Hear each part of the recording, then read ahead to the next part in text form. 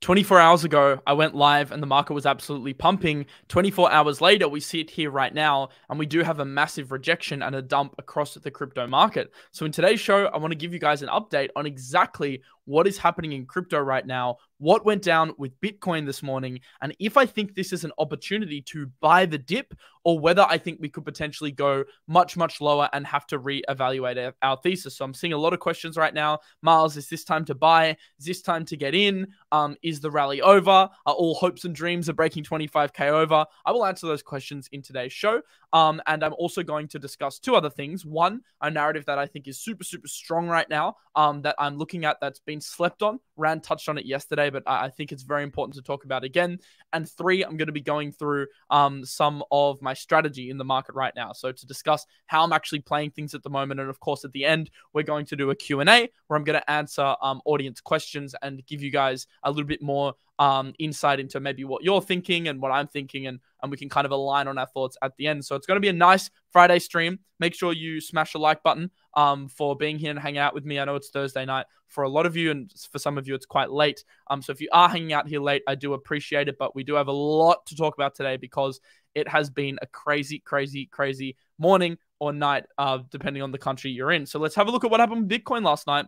It did reject perfectly off the range high, pretty much a picture perfect rejection. And the shorters are rejoicing because this was a level that was highly shorted. Now, actually, to me, it was surprising that we retest so soon without having a more substantial pullback. Like we went straight to 25 and then rejected. Typically what you see with a pattern like this is potentially, it struggles to get there. Usually it might hang like 1 to 2% off the final margin and then look for a retest of the lower bound range and then a push to the upside. But we actually did get a retest quite soon after the first push to the upside. But that retest was unsuccessful, which resulted in this massive leg down. And I want to zoom out onto the 4-hourly chart to tell you, how my setups are currently looking in the context of this pullback. And to me, structurally, this doesn't look too bad. So I'm seeing a bit of panic on Twitter. And the first thing I want to say is, guys, we can't flip our thesis and our trading strategy based on every 5 to 6% move. If we did that, we're just going to get wrecked time and time again in this market. I mean, you have to stick to a plan longer than 12 hours in order for that plan to be successful. And the other thing is, we can't be so bound to price in terms of our emotion in this market. It's very easy to get sucked in, but it was kind of startling to me that my Twitter feed went from insane euphoria just 24 hours ago to today, all of a sudden being extremely bearish. Actually, it's pretty crazy. And I think we do have to distance ourselves just a tiny bit from price sometimes to make rational decisions in this market. And to be honest, the way the market behaved was not irrational at all. We knew that a pullback could definitely come at range high. That's why in yesterday's show, I said, if we break range high, we can push up to 28K. That's exactly true. If we break range high, we can push up to 28K. We didn't break range high, though. And in fact, a lot of the times with these ranges, you see rejections happen oftentimes more than the breakout. So although the breakout was obviously what the bulls wanted, and to be honest, what I wanted, because it would have been a lot of fun, we did get the rejection, which creates more opportunities in itself. So it's certainly not an opportunity to panic. You can definitely, would have made money if you were shorting the range, and you also make money potentially buying the dip if we hold structure. And I'll get into all that stuff in a second, but I'm just trying to contextualize where we currently sit. Going out onto the daily time frame, it paints a very similar picture. In fact, this might be an even easier way for me to explain what just happened last night. We had the massive push to the upside, the rejection, and now we are currently at the top of the previous range. We're still above mid-range. So mid-range is the place that we actually bounced after a lot of the regulatory FUD, pre-CPI as well. And then obviously post-CPI, we had that rally. But mid-range is also a super, super important level for Bitcoin to hold. And to be honest, Bitcoin could come all the way back down to this range at 22K, and that would still technically not be bearish.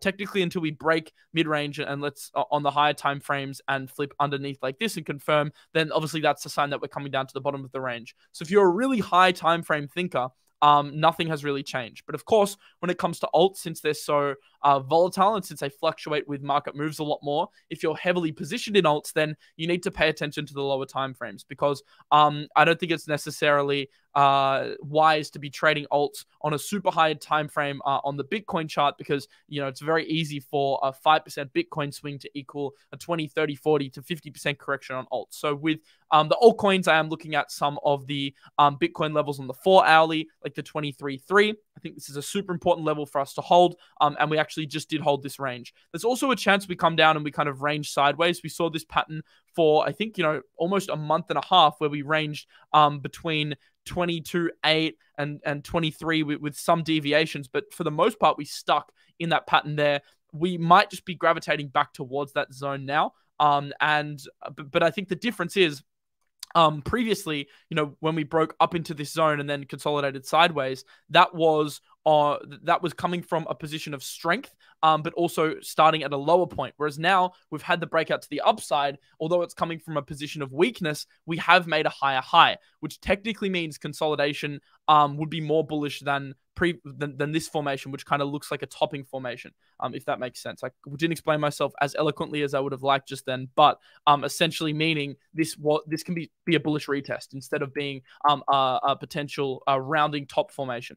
The ETH chart is looking quite similar to Bitcoin. Of course, ETH has a completely different range to Bitcoin. At the moment, it really isn't showing relative strength. This has been a Bitcoin-led pump, and actually when the market dumped, Bitcoin held up better. So we saw dominance actually increase when a lot of the market ended up dumping, and overall dominance has been going up. Do we end up getting a break of dominance to the downside back to this 42? I don't think we do in the short term. I think it is still Bitcoin's time to shine. If we do strongly bounce off this level, I think Bitcoin will lead the pack. And I also think if we break down, altcoins will bleed versus BTC. That's just what I'm seeing based on a lot of the alt BTC pairs as well as the Bitcoin dominance chart. So the Ethereum chart is one that I'm looking at right now because it is also at a pretty key level, this 1626 level. We want to hold that level in order to, make a potential reattempt to the upside. So in terms of my upside scenarios on Bitcoin and ETH, not that much has actually changed. This is what I think is a fairly healthy pullback. In terms of an immediate retest, the 24K region was very important to hold. Clearly, we didn't hold that level. So now if you are looking for a retest of that 25K zone, the Bitcoin would have to have a strong price reaction in this zone. Otherwise, we're likely just going to come back down to the mid-range and range for a little bit, maybe for the next week or so before it makes a final decision, which isn't too bad of a scenario, to be honest. It gives us a bit of time to prep and position ourselves in some really strong altcoins. But there is an altcoin which has been outperforming the trend completely, and it's one I'm actually going to take a buy order on today. And I've slightly missed my first entry, but I think we might be able to get another entry here, and this is Matic. Because if you go into the daily chart and look at where Matic currently sits, it just broke out of its range high at $1.30, which is absolutely crazy because, this is on the higher time frame an extremely critical level for Matic to break to make that push to the upside at $2. And I alluded to this on yesterday's show. I said, look, it's kind of crazy that we're even considering Matic pushing back up to all-time highs, considering the fact the bull market had that crazy liquidity injection that we just don't have at the moment, being in a deflationary environment. However, the Matic fundamentals are so much stronger now than they were during the bull run. So I feel like, okay, you're knocking off brownie points for the liquidity situation being worse now, but you're kind of making up for that discrepancy with an increase in the underlying fundamentals, which I believe have been bolstered by 𝗕𝗘𝗫 and a lot of the BizDev partnerships they've been able to execute during the bear. So one of the only big L1/L2 protocols, which I think have genuinely improved their fundamentals to become more robust during the bear market, off the back of big partnerships like this: Amazon, Adidas, Coke, Disney, Meta, Mercedes, Nike, Reddit, Robinhood, Starbucks. So this kind of very strong momentum from both a BizDev side and a 𝗕𝗘𝗫 side, with their 𝗕𝗘𝗫 launch coming at the end of Q1 after they acquired Hermes Network for $250 million, makes me pretty confident on Matic, at least over the next few months leading into the 𝗕𝗘𝗫 mainnet. Now, Pentoshi shares my sentiment here, and he actually is looking at this critical level on the Matic Bitcoin chart that is potentially, going to push above this range. And he's also looking at the critical level I'm looking at, which is Matic on the $1.30 breakout. Now, he has outlined kind of a range structure between $1.30 and $1.37, which is his ideal buy zone on the break of trend. We see that we had this support trend, which was firmly established, which is now seemingly, resistance trend. Support trend, which flipped into resistance, got rejected, and now it looks like we're going to flip it back into support again. So if Matic does flip the $1.30 zone into support, this is definitely a long scenario I'm taking. And in fact, I'll open one of my orders right now. It's at $1.33. So if we go into the 4-hourly chart and we look at this level, it's roughly in this pocket here. And I'll try and get my rectangle tool to make this clearer. It's in this pocket here that I'm looking at getting my first entry. And this will probably be split up into 3 entries. So hopefully we get a pullback into this zone. Then I'll make my first buy here. The next buy I'll make is on the bounce of trend and confirmation. And then the next buy I'll make is on the break of trend and the retest of that trend. Now, if we don't get this entry, it's possible we come back up. And then when we come back down and test this range, I'll look at taking a long. But for now, my long order is going to be at 133, around 133. So I'm trading on OKX. If you want to trade on OKX, there's a link in the description. Let's say I'm doing a $3,000 trade. You put in $1,000 now, 133. Going to use 7x leverage. I'm not a huge fan of massive leverage on a trade like this because it can come down and wick you out. It's very possible. It does have a wick below the range high and then comes back in and then consolidates. That does sometimes happen. So, I'm open to topping this up with margin, but yeah, 133 7x at $1.33. If we do get that level, I'm happy to take an entry there. So, isolated 𝗕𝗏 perp 133 confirm. So that's the order I put in for now. Let's see what happens with that. I'll definitely be stacking this into a much bigger long-term position just because I see the upside here. Now that we have flip this into support and you've got like pretty insane upside on the 𝗕𝗏 front. So if you do want to trade on OKX, there's a link in the description. And of course, there is a $10,000 mystery box. So if you sign up for OKX and deposit $50, you can open your mystery box. I know a lot of you have been opening them. I've got some messages from people about them winning rewards. Some people also upset that they didn't get anything, but that's just the luck of the game. You can get $0, $5, $10, or up to $10,000 from the OKX mystery box. So yeah, just deposit $50 and you get to open that when you start up an account. But it also is, as you can see, a pretty nice exchange to trade in. Like that was a very easy order to open. I will adjust my stop and I'll set my stop as we get closer to that level. Of course, I'm going to have a stop loss. If I want to give you that level right now, just so we're on the same page. I'm pretty happy to top up margin here because this is like a bit of a longer term, like maybe like a 1 month kind of position I want to build. So maybe like this horizontal here would be a decent place to kind of want to get stopped out just below this zone here, like maybe 124. So at 7x leverage, that's going to be like maybe a 30% stop zone. But once I said again, I've got enough margin to be able to ladder in again, which will bump up my liquidation price, or in this case, lower it because I'm longing. So that is my plan with 𝗕𝗏. Now, there's another play in the 𝗕𝗏 ecosystem, which I think is maybe being a bit underrated. And if we do catch a bit on the Polygon side, I think we definitely maybe catch a bit in some of the eco coins. And this is QuickSwap, being the primary DEX on Polygon. This was actually the only place for a long time you could trade coins like GNS. Now, look, QuickSwap has been kind of dead in the water price-wise for a long time. If we go onto the daily, we can see it's been pretty much dead. I mean, this chart's pretty damn ugly. But what gives me maybe a little bit of faith is the fact it hasn't really run much post-FTX.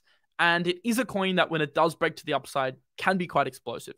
So I just think if 𝗕𝗏 catches a bid, this as like a beta play is not terrible. So, maybe 𝗕𝗏 goes up 10%. This maybe goes up 15%. So in terms of positioning myself, look, if I'm getting into a 𝗕𝗏 long, at the same time as I get into a 𝗕𝗏 long, I'll probably want to long some of the eco stuff, QuickSwap being the main DEX, one of them. But very small positioning size here, maybe like 90-10 split 𝗕𝗏 quick. So, 10% into the eco, 90% into 𝗕𝗏. 𝗕𝗧 has so much 𝗕𝗏. Look, in terms of a long-term hold, it's one that I'm pretty confident in.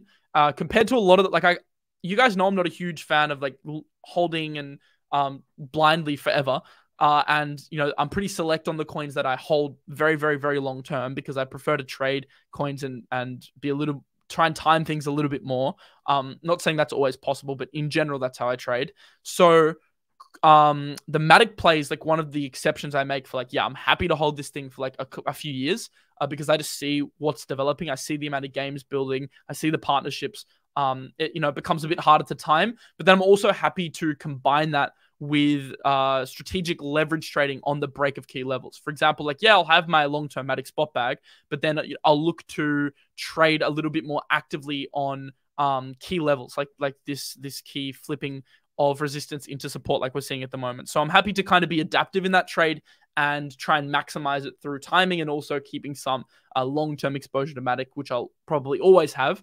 But the exposure in the short term sometimes even eclipses my long-term exposure, depending on how much conviction I do have in a particular trade. All right, let's get into this next segment because this is a pretty hot topic and I don't think it's going anywhere. Actually, no, I want to do one segment first. I was going to go into my Chinese coin narrative and give you guys a few Chinese coins, but I think first we got to zoom out a little bit and look at the macro, because the title of this video is Next Bitcoin Move Predicted by 𝗕𝗓𝗘. And I want to go through the fractals and the key halving cycle indicators, which are pretty much showing that this 2023 run is extremely similar to what we saw during the 2019 bear market. So let's go through that and look at that now. So Delphi Digital did a post on February 3rd, and it has been 2 weeks since then. But if you map out the next 2 weeks of price action, it's actually adhering to this trend even more so. And this is the 2019 Q2 chart mapped against the current Bitcoin performance. Now, when we look at historical charts in relation to current price action, it is oftentimes can lead into confirmation bias. So I wouldn't take these charts at face value and say, wow, like we're going to explode right now and go straight to 30K because in 2019, that's what we did. But I do think it's still interesting to have a look at, and it gives us pretty valuable perspective on where we currently sit, because a lot of traders let this short-term price action really get to them. Like, as I said, I'm seeing a lot of comments and a lot of tweets about like a lot of panic at the moment with just a tiny, tiny rejection off a level we know was going to be hard to break.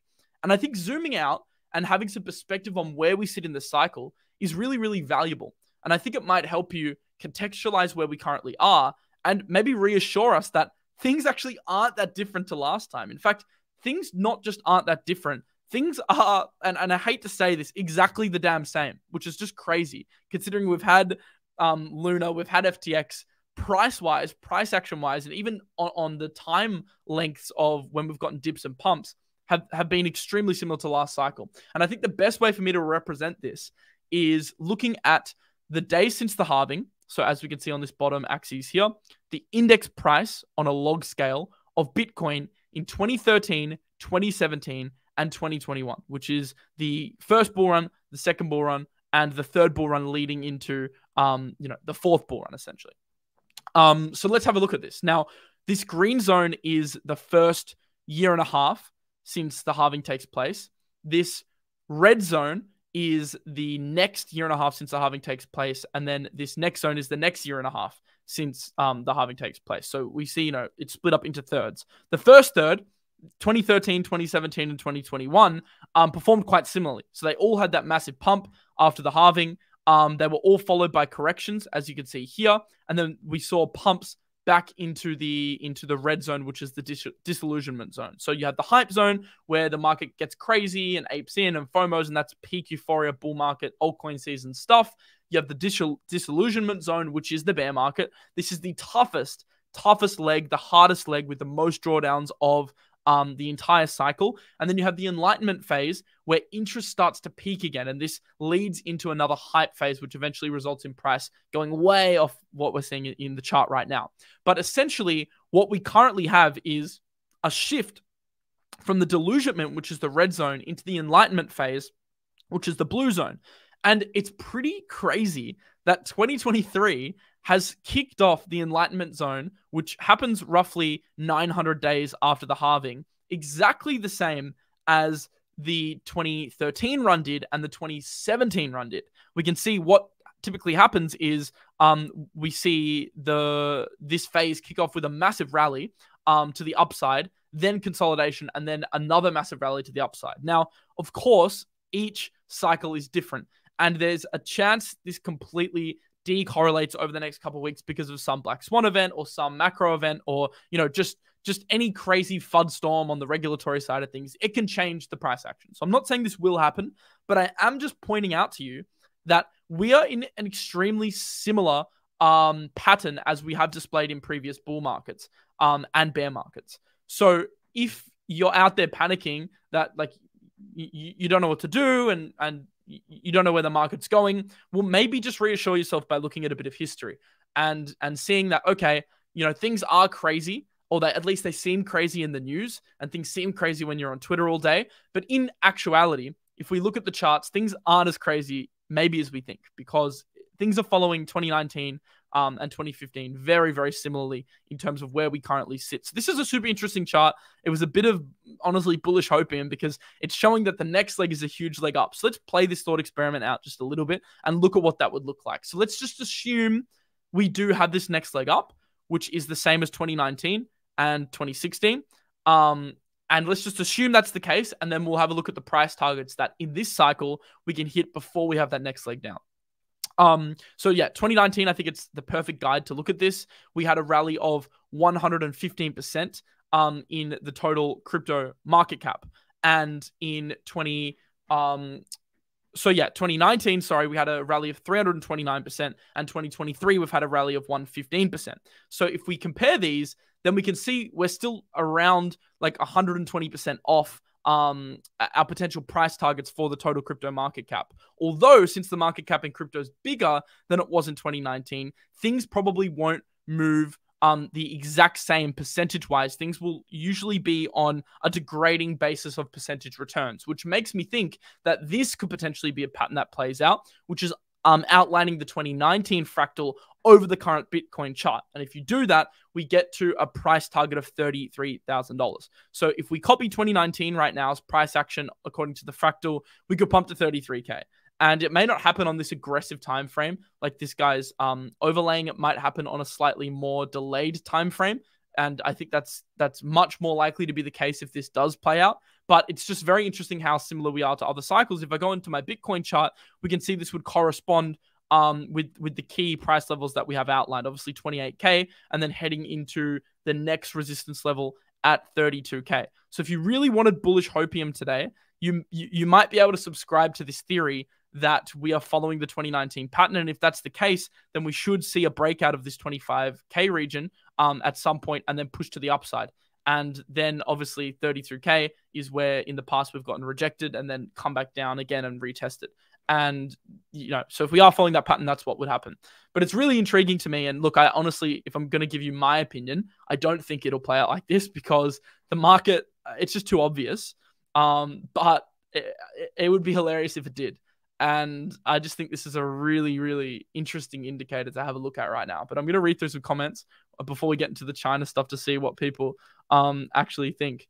This ain't a crash. No, I agree. It isn't a crash. This is a healthy correction.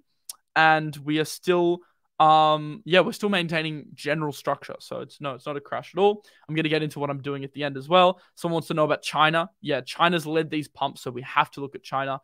Everyone on Twitter, 25K next stop.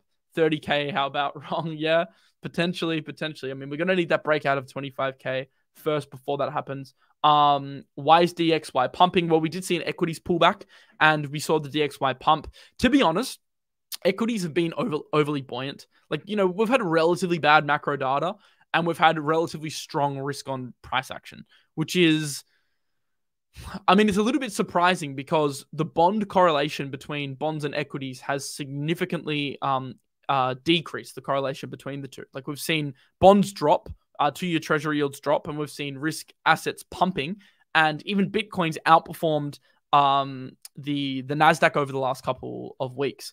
So there could be potentially a scenario where the disparity between bonds and risk assets decreases, minimalizes, which would result in maybe a correction from Bitcoin. But the thing is, to be honest, the market's shown that it wants to be bullish. It doesn't want to be bearish. And price action is often a better indicator of sentiment than anything else, which is pretty crazy considering the macro data is not great, but it's also not bad enough to make the market want to change its bullish thesis. And for now, we trade based on that thesis. We trade based on what the market is giving us. We can only trade based on price action. We can't try and get too tricky with predicting things, at least in the shorter term. Okay, if we want to zoom out like 2 years, then we know there's key events coming up. We know there's key headwinds also coming up. But in terms of like just very, very basic trading, we see we're still in a bullish we're still in the bullish mode. We're still above the 200 MA on the daily. We've still bounced perfectly off mid range, at least for Bitcoin, and equities also look strong. But they did pull back, and so did the DXY pump against that pullback, as we know they're usually inversely correlated. All right, let's get into China stuff now, because someone, George, said, respect to the Chinese pamp. Respect it. You got to respect it. And it's funny because for a while, the Asian market wasn't really factoring into the Bitcoin moves. So Asian Open would be kind of like a mute point. Nothing would happen. And we're actually heading into Asian Open in 20 minutes now. But, you know, what's really interesting is, or an hour and 20 minutes, I think, is the Chinese Open. But what's really interesting now is Chinese Open and Asian Open for Australia even has started to become quite a big event. So we've seen most of the craziest swings in price happen around the Asian Open. And also we've seen some of the craziest price swings in price happen around these Chinese coins, and not just Chinese, but also Korean and other Asian coins. So Asian markets are catching a bid, and Asian markets are a huge driver behind recent price action. So I want to go into this a little bit more now and talk about some of the Chinese coins that have started to rise to fruition, and also some of the sentiment that's shifting towards the Asian side of the market and away from the West. And there's a few things that's happening on a macroeconomic scale that's causing this. I don't want to get too into macroeconomics now. Firstly, because I'm not a macro expert. Secondly, because I think it would just maybe bore you to death. But essentially, all you need to know is there is potentially an influx of liquidity coming into the Chinese market, and some of these Asian economies are following suit. And GCR said, I believe China and Asia in general will fuel the next run. It'll take quite some time to melt Western cynicism towards the space, but the East is ascending and yearning to flex. You should be hanging out in WeChat. Many future pumps will be on the coins. None of your circle, no. Many future pumps will be on the coins. None of your circle, no. And I think he meant to say none of your circles, no. But this line is what stood out to me, because what he's saying here is there are many coins, many cryptocurrencies, which we don't get because we're in an echo bubble. And because we're in an echo bubble on Twitter, we hear about the Matics, and we hear about the Phantoms, and we hear about the GMXs, and we hear about the GNSs, all right? They're very, US dominant products. But we don't necessarily hear about the Chinese coins, and we don't hear about the Korean coins, and we don't hear about the coins in the Asian market, right? Because we're not really in the Asian market. But there's opportunities in that market which right now could be greater than a lot of the Western stuff. So I'm making a concerted effort to start dedicating more of my research time towards this sector. I've even gone so far as to look into hire a couple of researchers on my research team on the Asian side. And that's something I'm actively looking into now, because my time zone's Aussie, and because we're pretty mapped in with Asia time zone wise, it's easy to coordinate there. And I'm actually looking into researching this stuff myself, because maybe I could be like the Western, not spokesperson, but like, I guess, relayer of information between the Asian market and the US market, because time zones makes it difficult, but also language barrier makes it difficult. So this is something I'm researching a lot more about right now. Today's about framing the narrative and why it's happening, but a lot of the influx in capital is going to come from the East, in my opinion. And Hong Kong is one of the catalysts behind this, because they're officially agreeing to make crypto purchasing, selling, trading fully legal for its citizens. So the Asian currency stablecoin coming out of HK as well is coming soon. So there's lots happening in the Asian side, and Andrew Kang said the Asians are max bidding. Here's a list of coins that have performed well, and here's a list of coins I see being talked about quite a lot. Obviously, CFX led the run. We have ACH, Key, High, Quantum, QKC, TVK, Neo, and FLM. These are just some of the Chinese coins we can look at, but I think there are many more, and that's something I'm going to be researching as well. Some of which are listed here by Bera. He thinks CFX and ACH do have potential after the MD Chi run. VET from China. I love VeChain. Yeah, VET is a Chinese coin. It's mostly focused on the supply chain side of things. So the Chinese market, I think, is going to be huge, but you can't trade a lot of these coins on centralized exchanges. Now, a lot of them are on centralized exchanges, but a lot of them also aren't, especially the smaller cap shit coins, as Owen points out here. So if you do want to trade the smaller cap Chinese shit coins, or at least, have a place where they're all going to be, I would just use a DEX like KyberSwap, which is a DEX aggregator. So what they'll do is they'll aggregate the best possible price across many different AMMs to give you the best rates. So for example, let's say you want to buy, CFX, You just go onto any network you want. I'm going to pick the Ethereum network. Type in CFX. Make sure to check the contract address and make sure it's correct on CoinGecko and Etherscan. But most of them are going to be here on KyberSwap if you do want to trade them. And if it's not on Ethereum, it'll be on one of these other chains as well. So yeah, you might have to use the DEX, just considering a lot of them aren't on centralized exchanges. There's a link in the description to KyberSwap if you want to use it, and you'll also get the best rates. It'll automatically pair it through a trade route that it sees can save you money. For example, this ETH to Meta swap I've got here would save me $8 as opposed to just doing it on a particular like DEX itself. That maybe doesn't have as efficient as a trade route. So this will automatically route it for you. It's an aggregator, right? They do have in-house liquidity, but it'll aggregate for you guys. So that's where I'd find a lot of it. And if you are going to trade on a DEX, I recommend to keep yourself protected with a VPN. Like this is a must for me. Not just for crypto, but just for life in general. I do believe like whenever, especially if you're traveling, you got to use a VPN. And to be honest, for $5 a month, I mean, I don't want to be too much of a VPN shiller, but for $5 a month, protecting thousands of dollars on your MetaMask is not a horrible trade-off at all. In fact, like it's a no-brainer for me.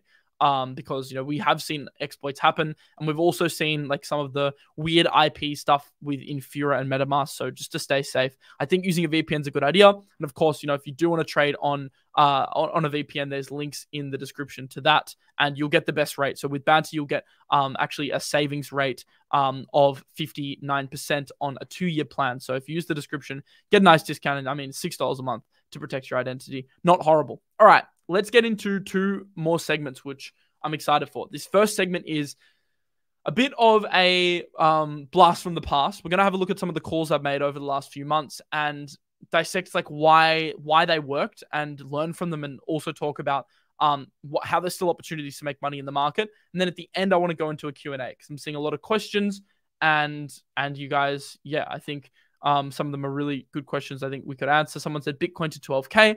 Have you been reading too many Capo tweets, Brian?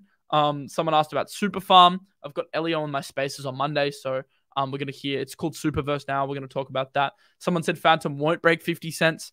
I'm going to go through the chart at the end as well. I'm actually going to add that right now to my watch list, and we're going to talk about Phantom at the end of the show as well. So let's get into the segment.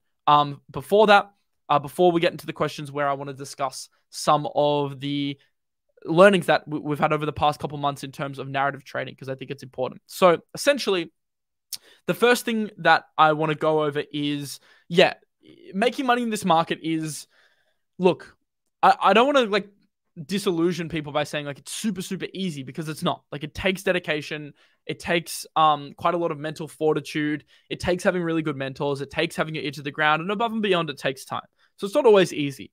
But if you kind of nail down a strategy and start to understand how these narrative plays work, and start to understand how the market operates in terms of how liquidity is flowing, like considering your brain is a mental algorithm and it will take new data into account and subconsciously act on that data when it comes to new decision making, you can really strengthen your ability to successfully trade through effective research. And this is something that I've found over the last few months, and it's resulted in a few pretty good calls. I'll just go through some of them now. I don't want to like toot my own horn, but I think it's important to look at, because we have to we kind of have to understand that, there are opportunities in this market, and if you have conviction, you can take them. And that's the major lesson I'm trying to display at the moment. So for example, Coinbase, like we saw Binance, and I did this predictions thread on January 3rd.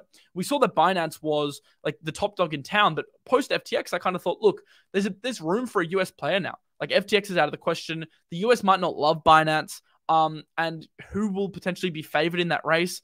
Robinhood's shit. Well, maybe Coinbase. So I thought, at the start of 2023, I think Coinbase will be a strong performer. Since then, it's actually up 95%. Now, I can't legally, I'd at least prefer not to legally shill securities on my Twitter, which is why I didn't say like I'm aping into Coinbase, but I did I guess in a very roundabout way suggest that I was bullish on the product long term, and this is one that I think it's been a super strong performer and can continue to perform throughout the rest of the year. But obviously not financial advice. It is a stock.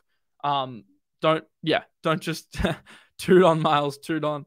That's hilarious. Yeah, so don't trade stocks based on my advice. But Coinbase has been a strong performer, and I do expect Binance market share to potentially decrease. I mean, it's already very high. You could consider it's kind of topped out, at least in the short term.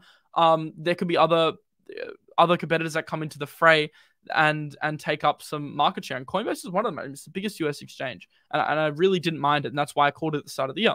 ZK rollups as well. I said on January 3rd, ZK is going to be huge. What did we see since then? Well, we saw a huge run up in basically every ZK project. I mean, can I even begin to start on the rallies we've seen? Obviously, we've had Matic.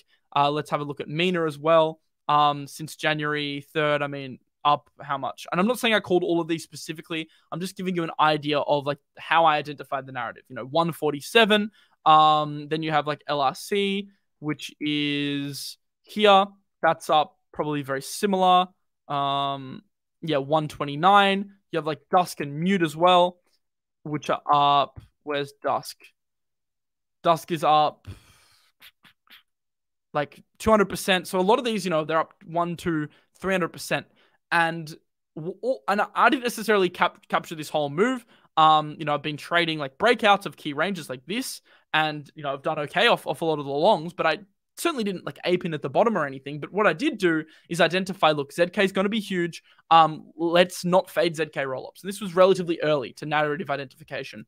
And I think all it takes is a little bit of foresight to spot new narratives in this market. You just need to go, okay, what am I seeing happening on the horizon? So what are the future dates that I'm seeing can potentially be very strong events in crypto? So we can look forward however far ahead that we want. We can look forward to sporting events for gambling protocols and things like Chili's leading into the World Cup. We can look forward into launches of ZK products. We can look forward to something like a Matic ZK EVM like we're doing at the moment. I mean, we can look into an upcoming crypto game release that we think will be like Illuvium, which will be a catalyst for other crypto games. There are many ways to do it, but it all centers around just picking a strong trend that you think will be big, and then going, okay, cool, this is happening. So that's the first step with narrative identification. It's working out this is happening. And then the next thing to do is work out cause and effect. Now, how does this cause affect these other altcoins?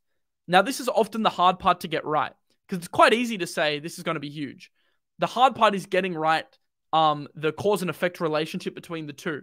But oftentimes in crypto, what we see is things don't even really need to be too directly correlated to perform.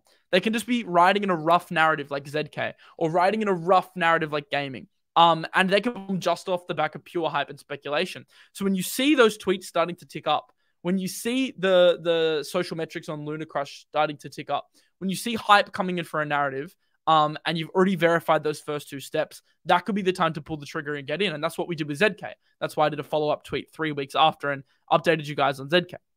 And by the way, I still think, obviously, because I put in a Matic long, that ZK still has time to run. But I'm just pissed off because it keeps running, and I hope it doesn't run away from us too much. Of course, I've got spot bags, so that's okay. I've got some sort of positioning, but I'd love to enter a leverage trade here.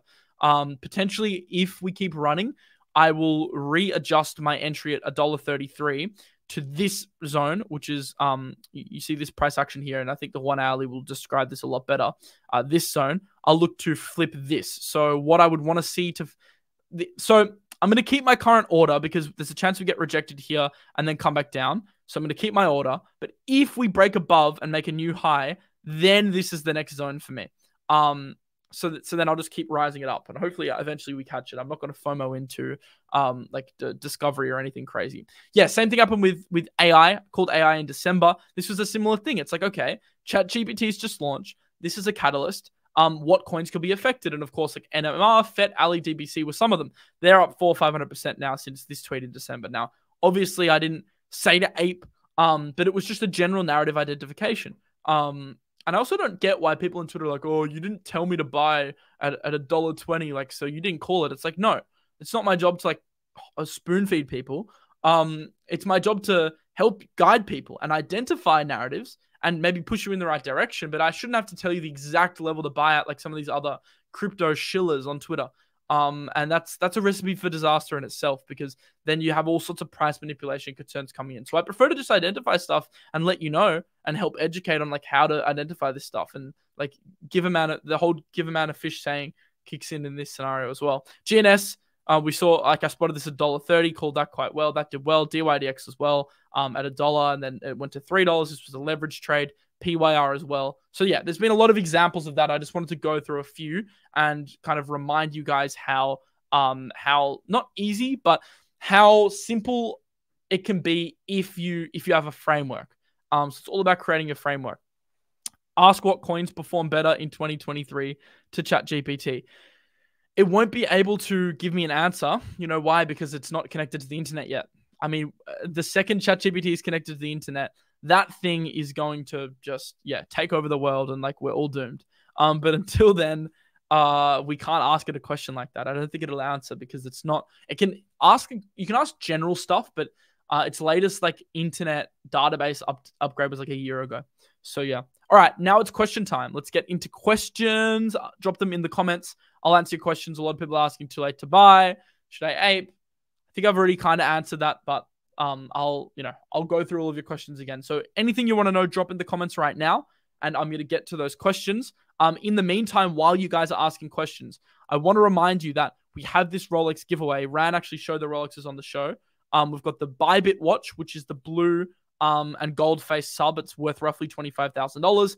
And also we have the black Submariner on BitGet, which is worth roughly $10,000 to $15,000. So if you want to win this watch and you haven't signed up to BitGet or Bybit, you still have 13 days to do so. And if you sign up for a Bybit or a BitGet account and open one trade, that equals one entry. So let's say you open 100 trades theoretically over like the 2 weeks, that would be 100 entries. So you'd have 100 times higher chance of winning than someone that opened one trade. So sign up to BitGet or Bybit if you haven't already. Have a chance to win the Rolex. You've got 13 more days. Rand is still drawing out winners on the show.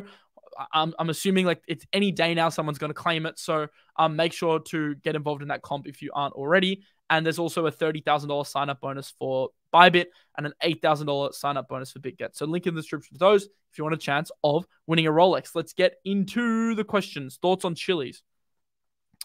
All right, let's first look at the price, because price often tells a story. But fundamentally, I think it's a good project. Now, clearly, like we had a huge pre-World Cup run-up, and I wonder if there's a chart here with a bit more data that I can look at. Potentially, like I've got Binance, I've got Bybit. Yes, this chart has a lot more data. So this is the Bybit chart, and we can see here that we rejected cleanly off the 27, and it's basically been all downhill since then. So for me, Chiliz is range bound, similarly to Bitcoin and ETH, difference being it's now at the lower end of its range, and we also have significant resistance of the 200 MA on the daily. So if you want to long Chiliz, it's very simple. You want two things to happen. You want to flip mid-range into support, which is this area here that we flipped previously into support. You can see many times. Then when we break down of this area, typically leads to significant downside. So you want to flip that area into support, and you want that to be in confluence of a breakout above the 200 MA. So if you get that breakout of the 200 MA, flip mid-range into support, then yes, Chiliz can move up towards the 27-cent level. That is from a price action perspective. From a fundamental perspective, I think it's a really cool product. I think there's like a real need for social tokens, fan tokens in the sporting industry. I think it's an untapped industry in general, and there's huge potential from a loyalty perspective of why sporting clubs and events would want these kind of tokens. So I think Chiliz is a great platform for it. I just feel like it's very hype driven behind major events, especially like the World Cup. Remember when that when that sent the price skyrocketing, and we actually traded that pretty well in the lead up to the World Cup. That was a huge catalyst. So it is going to need another catalyst and another major event integration. Maybe something you can do, and one way to trade Chiliz would simply be look at the upcoming major world events, like whether it's an Olympics or a World Cup, or Euros, look at their partnerships, see what sporting clubs they're most affiliated with, and do some digging into the upcoming events. Then you can trade the lead up to that event, buy the rumor, sell the news. So that's definitely a way to play it. Solana. Thoughts on Solana? Yeah, my thoughts haven't changed. Like I'm still generally like a fan of Solana. Like I really don't think, I think a lot of this FTX stuff was FUD. I don't think much has changed in the eco. You do have a few projects which have left, which, yes, have hurt fundamentals. Yes, you've had a complete DeFi collapse. So if we look at the metrics, I think the most concerning thing from a DeFi perspective is the fact Solana has dropped 17% over the last month, despite the rest of the market being green. So the DeFi ecosystem's collapse. When I say my opinion hasn't changed on Sol, I'm referencing the development that's happening, which is primarily in the NFT and gaming space. So that space has still been super strong, despite its DeFi ecosystem collapsing. So look, for me, I think price is often a lagging indicator of TVL. To ape into Solana, and I'm not doing it now at all, because it's just looking weak, and we want to be in the strong coins now, not the weak coins now. But to ape into Solana, I would want to, from a spot perspective, I would need to see an uptick in TVL, and then I would need to see price follow suit. Right now, you're kind of just trying to catch a falling knife. There is one level that's a trading level that I look at, and this isn't a long-term level, so this is a completely different case to what I just discussed, and this would be the breakout of this diagonal here. So we can see we have this clear diagonal downwards bearish pattern, which we've been rejecting off like 4 times basically. We are approaching that line now, and we're also approaching on the daily the 200 MA, which is also very important. So if we did get a break above this level for Sol, and then a retest, which would happen in confluence of the 200 MA and this diagonal as well, then you can look for potential upside. And that upside, and why is my chart like going all squishy like that? The upside could potentially be $40. So this is a scenario, you know, we break out, we retest, we get a breakout of 60%. That is potentially a short-term trade I'll take, not really a spot trade. In fact, there's not, like, I'm not taking many spot trades right now in terms of like accumulating long-term. So, you know, I'm not really factoring that into my decision, but there are some key levels for Sol if you're an accumulator. One of these levels being the previous high in 2021. And this is a potential range we could come back into. And then obviously you've got this new range set by the FTX lows, which we may not hit again for quite some time, but that's still obviously a key level for Solana. So on the trading front, look at this breakout as a potential scenario, but in general, my thoughts haven't really changed on the fundamentals. My bad, ChatGPT not connected. Yeah. That's one of the unfortunate things, but maybe it's fortunate because otherwise we might not be here anymore. We might be like taken over by robots. The dollar index, why the heck? I have a, I may as well collect a little bit more clout. I did call the top of the dollar, which is like basically like calling the bottom of crypto because crypto's inversed with the dollar. So, and I tweeted it. So look, technically I called the bottom. I don't know if, like, I didn't really call the bottom because I would have had to have said Bitcoin's at its bottom, but I kind of did, right? Could I have some sort of like praise for kind of calling it when I said USD was overvalued? Because obviously DYX being inversely correlated means if the US dollar is overvalued, people are going to sell out of US dollars into risk assets. That is likely going to result in a Bitcoin or a NASDAQ bounce. Whereas the opposite, if the US dollar is rallying, people get out of risk assets and go into the dollar. So they're inversely correlated. I did call basically the Pico top. Like, it's actually freaking crazy. I don't know how the hell I got this exactly on the nose in September. Obviously the actual crypto bottom was closer to November because of the FTX stuff, but equities did bottom here. So I called the bottom of equities at the very least. But yeah, anyway, irrespective of that I wasn't trying to collect clout there. What I was trying to do was show you what is happening on the DXY, which is the dollar index at the moment. Now, this is key because we want the dollar to be weak for crypto to pump. We want the dollar to be strong if we want crypto to drop. So you bears want a strong dollar. It is breaking out right now. So I am expecting a slight push up to the upside. What are the next levels I'm looking at? Probably this level here. So it is facing strong resistance. This whole area for the dollar strong resistance. So if you're a Bitcoin bull and you want that 25K region to break, you're going to want to see this resistance holding up for the DXY.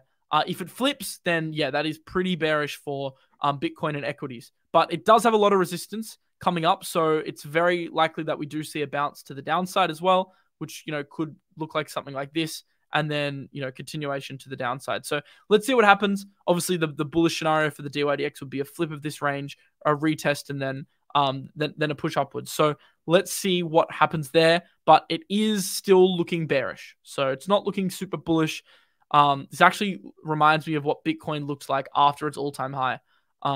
Like kind of where it came down and then retested and then rejected back again to the downside. So yeah. Thoughts on Vela? Vela's one we called on the Sunday show. and that is obviously a perp DEX, which is competing with GMX. I gave you some pretty in-depth thoughts on this yesterday. I said I was waiting for a pullback to buy. We have started getting this pullback, which is great. What I'm doing is I'm going to wait for the launch. I think we'll get a more significant pullback on launch day. I showed you guys what happened with the GNS chart yesterday, how that got a pullback on launch day and then obviously rallied after some of the metrics started to kick in. Vela's pretty similar. I think, we see that run up, then that pullback on launch, and then obviously if the metrics are strong, then you can see a continued pump as the market kind of reprices the token based on rev. Obviously, we need revenue to come out to even consider working out like a price rebasement. So yeah, fully diluted, 595, market cap 47, bit of a discrepancy, but on a short-term trade, it's not going to be terrible. So I think we'll get entries on that.